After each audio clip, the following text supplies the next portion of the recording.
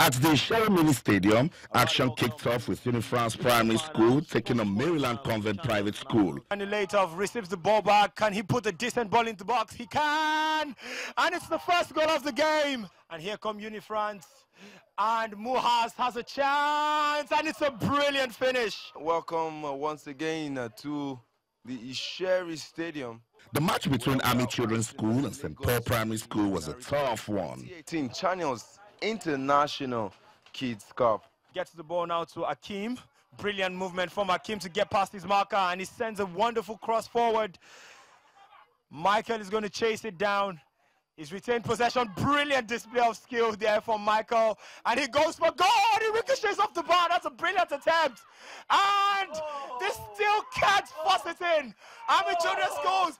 And finally goes in. Finally goes in for Army Children's Schools. And it's jersey number 10, Rakib. Rakib's goal was good enough to shoot the Army boys into the next round. And the ball's been launched. In the last match at Isheri, Salahuddin Primary School defeated Zumuratul Islamiyya by a single goal to keep their hopes alive. Yeah, the player wanted to use his head. He saw the boot, eye boot. He decided to withdraw. And this might pass with the first goal, and yes! At Campus Square, Abino Molulu and Oke Shagun played 1-1 after regulation time and had to settle for penalties.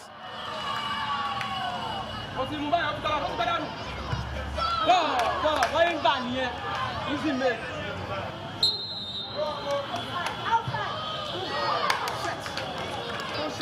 Relax.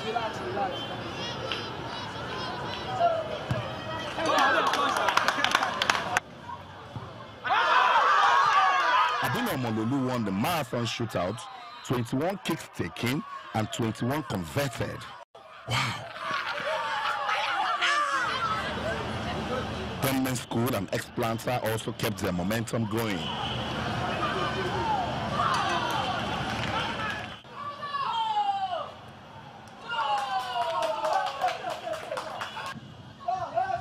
Once again, the Channels Kids Cup has shown there are talents at the grassroots.